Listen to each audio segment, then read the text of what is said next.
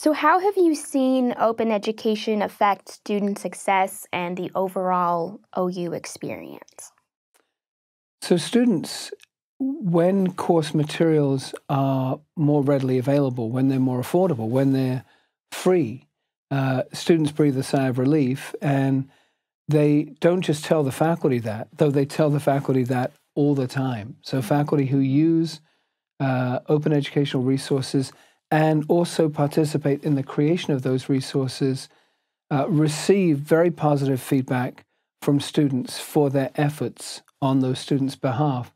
But students also talk to us in the college. So we have dozens and dozens of stories from students who feel their educational experience has been improved, but also from students who feel their ability to stay in college, to stay enrolled in their particular degree program, has been enhanced by the efforts of faculty to participate in both the creation of those materials and making those materials more readily available. So it enhances the student experience in no small part by reducing the anxiety that students experience when they cannot afford materials that are required for classes.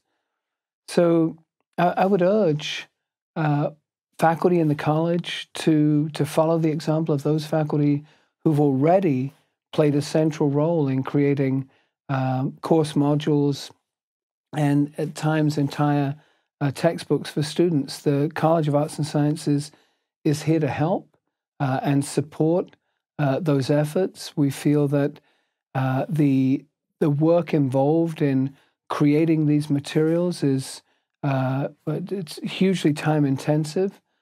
So the college wants to support faculty in being able to invest that time in the initiatives because the feedback that we get from students is so positive.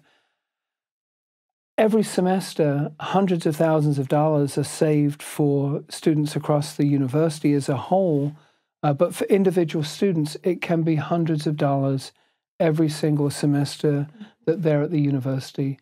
And that can be the critical difference in their financial capacity, which is a huge factor in their ability to succeed.